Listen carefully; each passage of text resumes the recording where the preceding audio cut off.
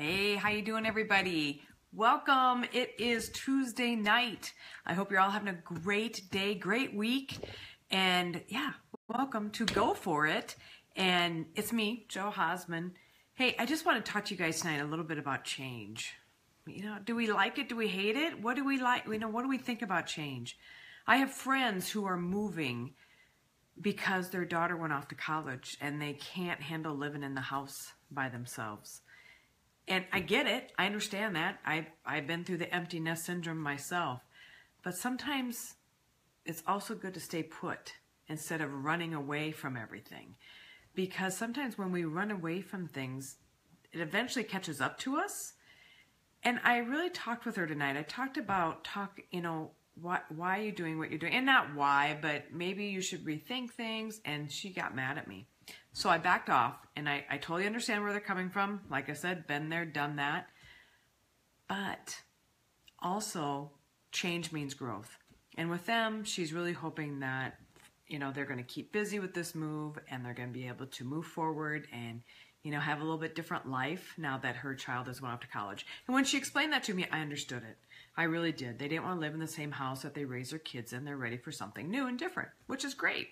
But also, sometimes we need to stop and think, too, don't we? Sometimes people, myself included, will just run off and go do things without even thinking.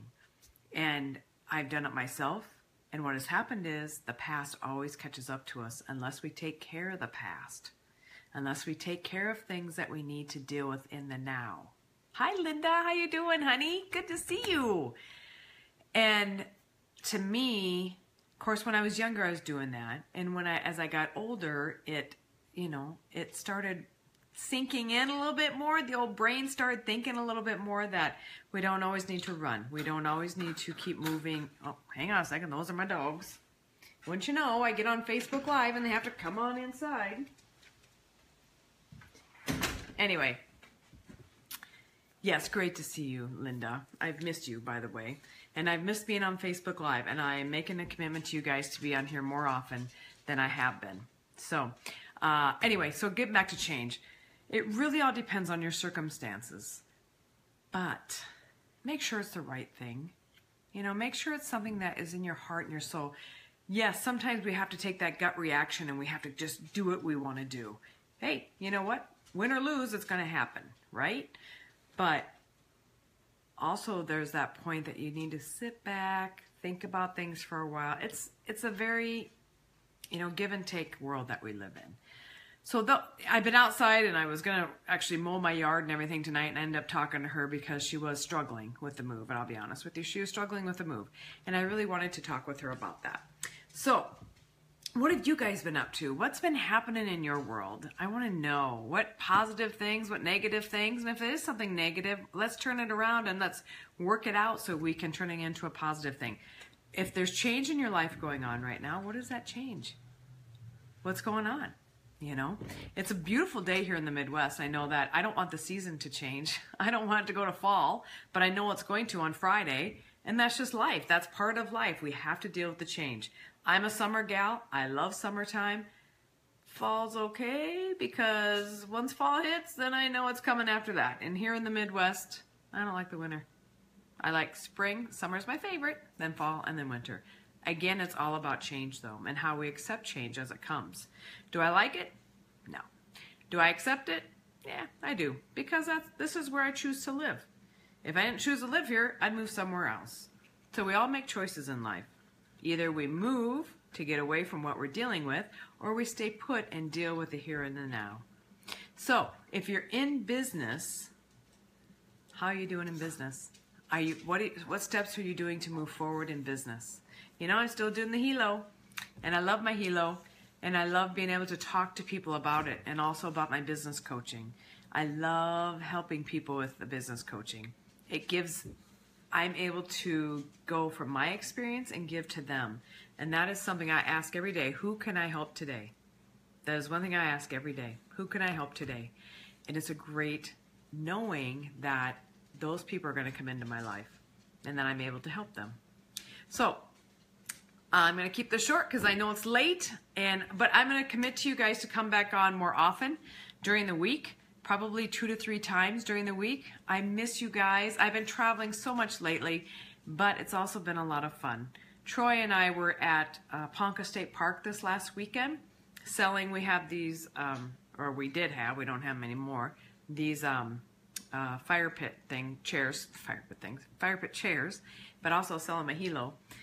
And then, so that was really fun. Now, also on my show on Thursday, that it is a gal named Lady Jane Fontaine, and she is on for her second show, and she is unstoppable. Actually, she is a domestic abuse survivor that has went on to be a very successful entrepreneur, and she is on fire right now.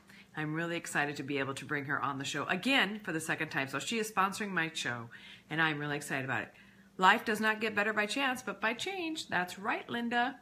And if any of you guys are wondering about, if you are interested in sponsoring a show, I would love to be able to have you on as a sponsor of the show. I'm booking out now in 2018. I am booked out all the way through the end of 2017 with sponsors for the show. So now I'm booking out into 2018. So if any of you are interested, send me a message and we can talk too about that. The show is fantastic. You know, it's my heart and my soul, how I give back.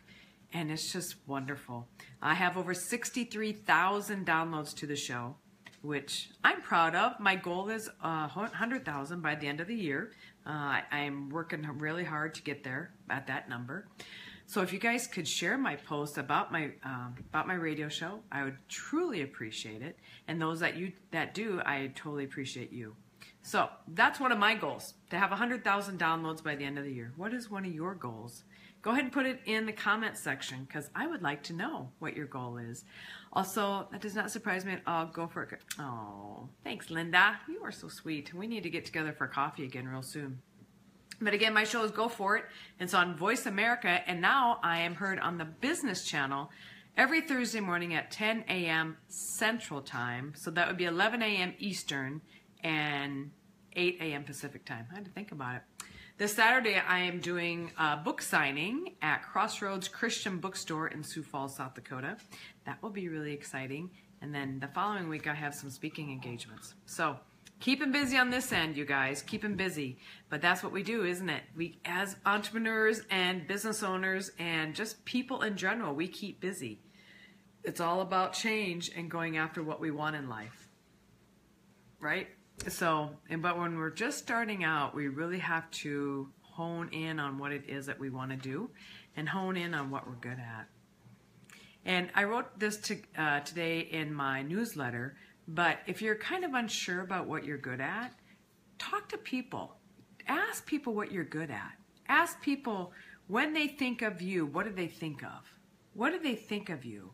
And then also, what are your strengths, but also what are your weaknesses from their point of view? Just ask them and say, I'm doing a survey. You know, be brutally honest with me if you can handle that. Sometimes it's hard, I know, but it really will help when making a business decision about what you want to do for business. So, all right, that is my words of wisdom for tonight.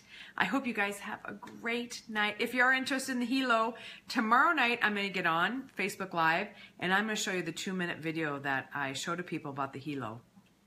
I think you'll be amazed at it. I hope you are, as much as I am. It's a great thing. Also, you know, my whitening toothpaste that I have. So you guys have a great night. I appreciate each and every one of you. And remember, you are stronger than what you give yourself credit for. Take care. God bless.